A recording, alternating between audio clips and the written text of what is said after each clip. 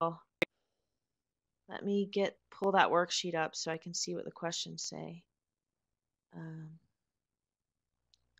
Okay. So number 2, the identical charges one, where it says 2 spheres have identical charges and they're 75 centimeters apart. That one? Yes. Okay. So the first thing I'm going to do is I'm going to write what I know. And so what are they? 75 centimeters. So that's my distance. So I'm going to do 0.75 meters. Because we've got to have our distance in meters. And then our force is positive. And if I had my little tablet thing, I could do this so much faster. I'm having to like write with my mouse pad. It's 0.3 newtons. Sorry, that's so bad. And then we want to know our Q, and it's saying that the Q is the same. So our formula is this F equals K Q1 Q2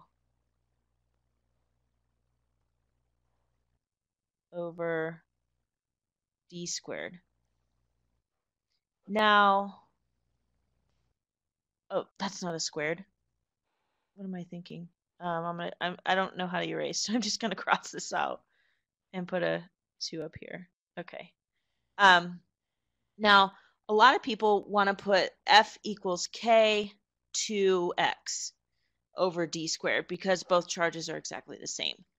But these charges are the same and we're multiplying by each other. So like the same thing multiplied by itself twice, right? Like x times x is x squared, not 2x. Right, so then your formula is going to be F equals K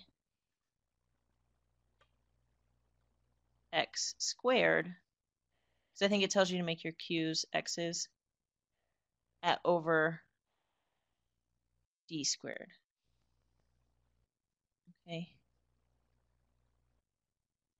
Now, when I do these on paper, I actually I'm looking for x, so I'll go ahead and I'll do all my letter parts first before I put in the numbers and rearrange the formula the way I want it, and then I'll put in my numbers.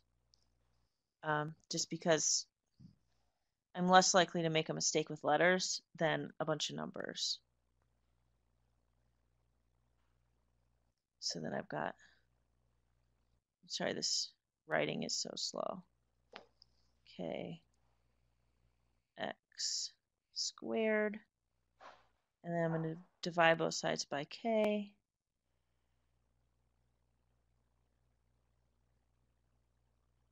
And then you'll see what happens is you'll end up having like x equals square root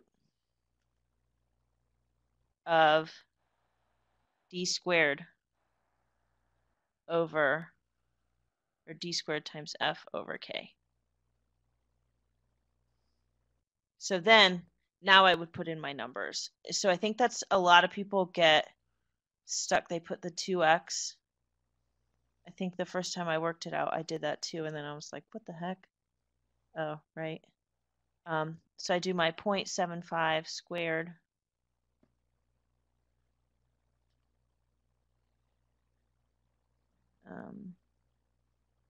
times my f, which is what, 0.3.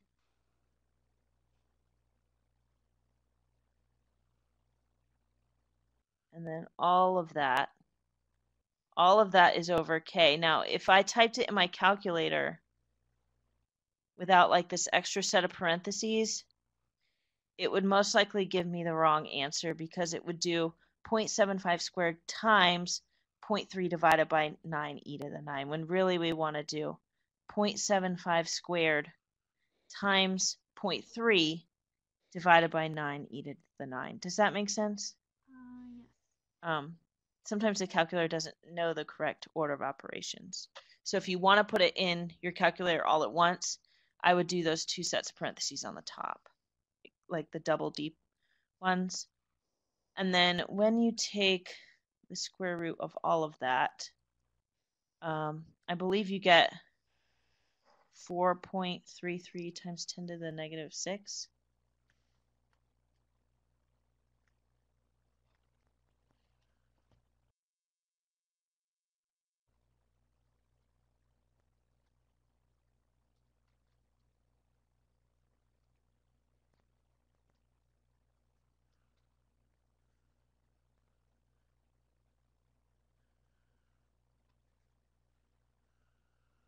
Are you getting that? I typed it into the calculator wrong, apparently. Uh-oh.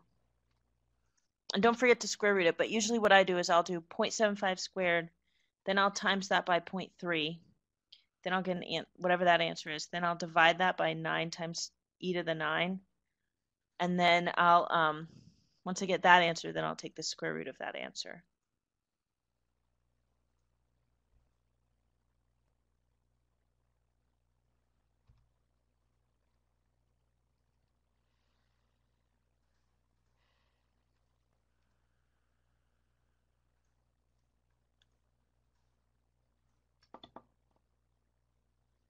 Keeps coming back with error.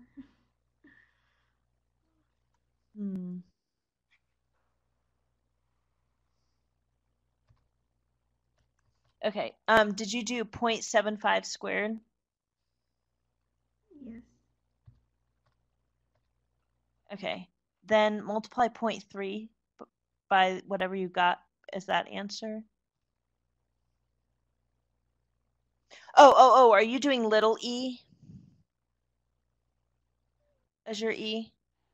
No, I don't even have it on my calculator. Oh, okay. So do your 0.75 squared, and then multiply that by 0.3. And then whatever that answer is, do that answer divided by like 9 times 10 to the 9. That's what that e stands for.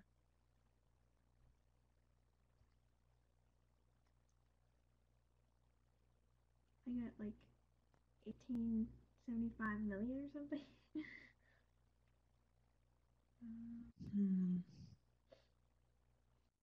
Let me see. I'm going to try put it in my calculator.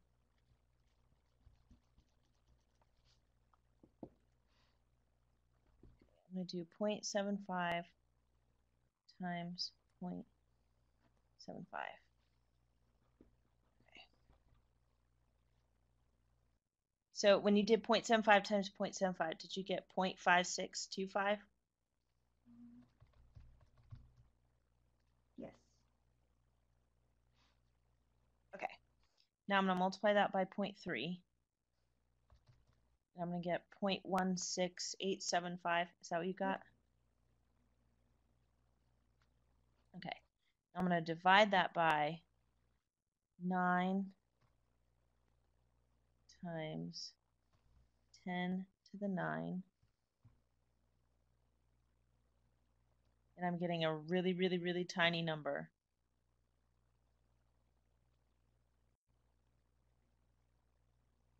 Lots and lots of zeros, and then 1875. Yeah, that's point. Lots of zeros. Is that what you got? Yes. Okay. Now I'm going to take the square root of that.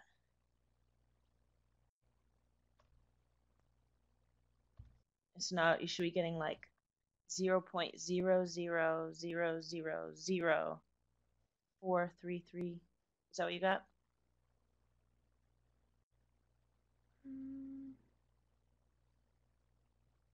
Only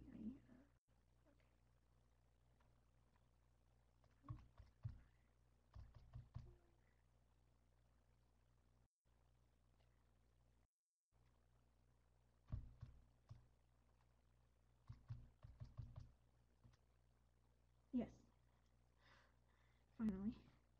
Okay, so that's your answer. And so they're just calling it 4.33 times 10 to the negative 6 because they're taking that decimal, and they're just putting it in scientific notation. Okay. Does that make sense? Yes.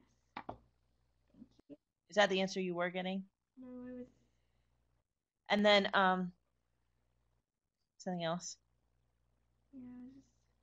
I wasn't getting. I was getting to the 1875 That's okay. part, and then I just didn't know what to do from there.